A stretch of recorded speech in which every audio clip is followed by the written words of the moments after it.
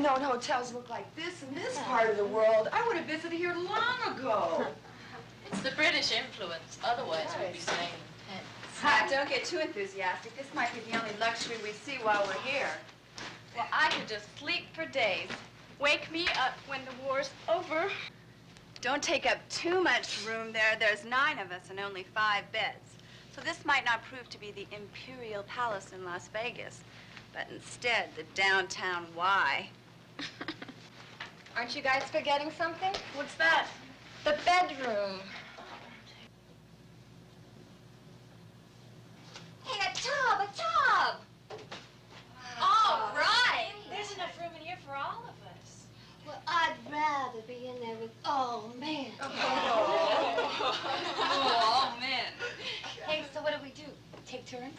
Well, I read on the plane over here that there's a water shortage. Plenty of oil in this country, but little water. So I suggest we fill the tub and all get in at once. Hey, I've got some real sexy bubble bath. Whoa. I think I hear the telephone.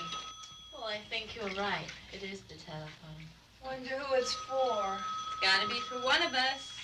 What if it's an obscene phone call? Of course, there is one way to find out. Yeah, well, somebody could answer it. Well, say that's right. Somebody could answer it. Who's gonna answer it? Jan, you answer it. You're our leader. Not right now, I'm not. Jan, remember how that hope you laid on us back in the States? Well, now you're copping out. All right, all right. A girl can't even get a few minutes relaxation without you creeps needling her.